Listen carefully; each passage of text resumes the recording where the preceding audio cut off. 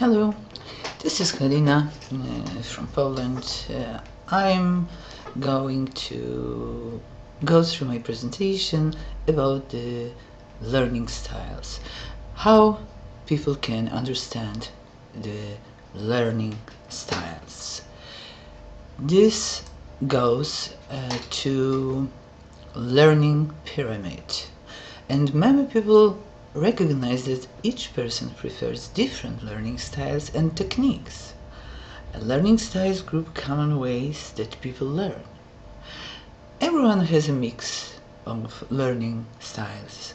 Some people may find that they have a dominant style of learning, which far less use of the other styles.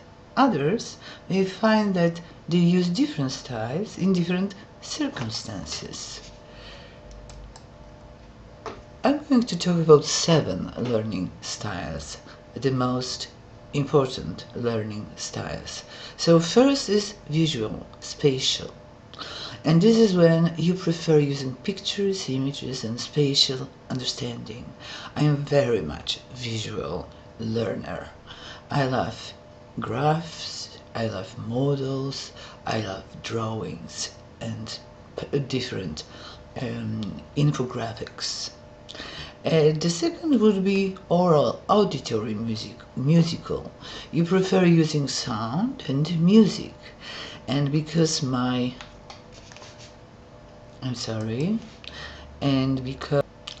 had some technical problem, but we are back.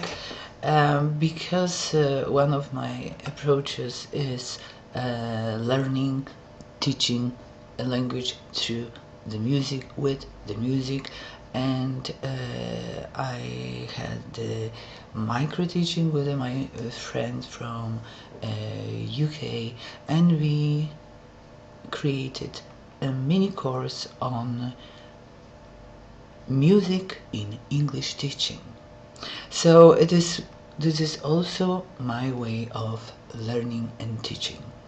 And the other way is verbal, linguistic. You prefer using words, both in speech and writing. So if you do prefer reading, writing, you are a verbal learner. Physical, kinesthetic. This is when you prefer using your body, hands and sense of touch. This is about the non-verbal communication, and non-verbal communication plays a very, very important role in our communication. I will be talking about this later. And the other learning style is logical, mathematical. This is when you prefer using logic, reasoning and logical systems.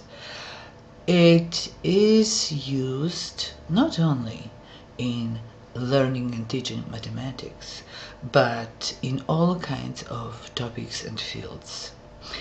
Social, interpersonal learning style and teaching style is when you prefer to learn in groups or with other people. So interpersonal learning style is about cooperation and collaboration, and today's techniques and the development of different kinds of technologies, they allow us to use a lot of different interpersonal ways of communication. Solitary, intrapersonal. This is when you prefer to work alone and use self-study. Very many students, very many people, including myself, from time to time, they prefer working on their own. They need peace and quiet. They don't want to be disturbed by anybody, and they focus on their tasks just using the self-study. So if you concentrate alone, and if you need again the peace and quiet, you are solitary, intrapersonal learner. So here we are talking about that there is no right mix, nor are your styles fixed. I didn't want to rhyme, but this is what I got. And many people recognize that each person prefers different learning styles and techniques. Learning styles group common ways that people have, and everyone has a mix of learning styles. Some people may find that they have a dominant style of learning with far less of the other styles. You can develop ability in less dominant style, but it needs time and an effort, as well as further develop styles that you already use well. So let's say you are a visual learner and you could work on developing, improving this way of learning.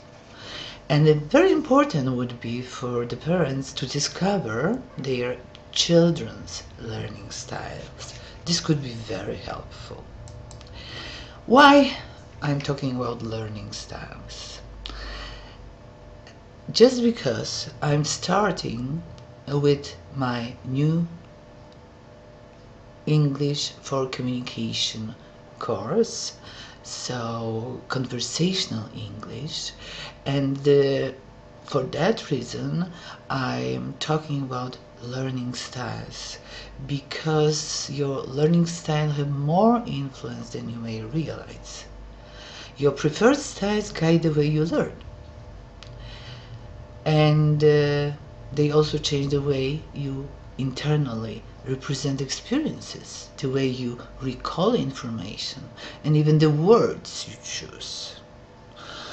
I was going through a little bit of research, and the conclusion would be that the research shows us that each learning style uses different parts of the brain.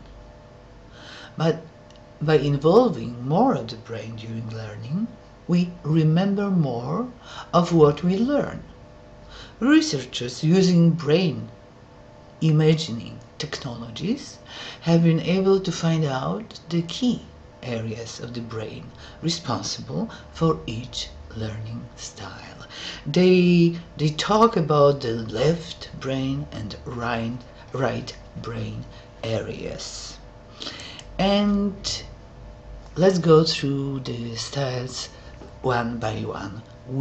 Visual, spatial, pictures, images, and spatial understanding, learning, thinking, challenging, strategies, feeling, visual thinking, visual learning, visual teaching. So the next is, I hope that you enjoy the images, the auditory, musical, auditory sound, loud learning, aloud, oral. Auditory learners prefer using sound and music, and there are very many of them around us. Verbal, linguistic, you prefer using words. So you can see in the pictures the kids, they are reading something and they are focusing on the text. And here there's a picture of the kids sitting by the table and focusing on something which is written. And they can read it. And let's go further, because I can see that I'm running out of time. Physical, kinesthetic, you prefer using your body, hands, and sense of touch. So kinesthetic learner goes with academic life, a athletic life, so you go to the gym. Social life, you go to the disco. Family life, you meet with family for the important celebrations, birthdays, names days, Christmas time, etc. And of course, work life. When you go to your work, you socialize with your colleagues. And this is a lot of non-verbal communication. Just do it. And do you learn by doing? Do you learn by reading? And one of the pictures shows the kids who are just doing. They are dancing or they are practicing some gymnastics. Logical, mathematical, you prefer using logic, reasoning and systems. I put some pictures which I think can give us the impression of what it is. If you are a logical learner, aim to understand the reasons behind your content and skills. Don't just rote learn. Understanding more detail behind your compulsory content helps you memorize and learn the material that you need to know. Explore the links between various systems and note them down. Social, interpersonal, you prefer to learn in groups or with other people. And you got those pictures here, and what I would like to point out that all our social networks are the way of our interpersonal learning. If you use social networks for communication, you are the social learner. If you have strong social style, you communicate well with people, both verbally and non-verbally. People listen to you or come to you for advice, and you are sensitive to their motivations, feelings, or moods. You listen well and understand others' views. You may enjoy mentoring or counseling others. And the teachers should have this kind of skill. Solitary intrapersonal is when you prefer to work alone and you use self-study. If you have solitary style, you are more private, introspective, and independent. You can concentrate well, focusing your thoughts and feelings on your current topic. And you are aware of your own thinking. And you may analyze the different ways you think and feel. Very often I opt to this approach. And if you see the teenager focusing on reading and the little kid trying to learn something, and the man in the library sitting and thinking very deeply, concentrating on the text. This is what I'm talking about. It's in a solitary learning style. The learning styles inventory provides you with a guide to your own personal learning styles. I put the links here for you to do the quiz by asking a series of questions and then scoring the results. You can find out about your dominant and secondary language style, and I just put the links to it. Do the quiz and have fun. It was very nice talking to you, and this is the introduction to the big online WizIQ course by Ostańkowicz-Bazan about effective communication and conversational skills. Thank you very much. Till the next video. Thank you.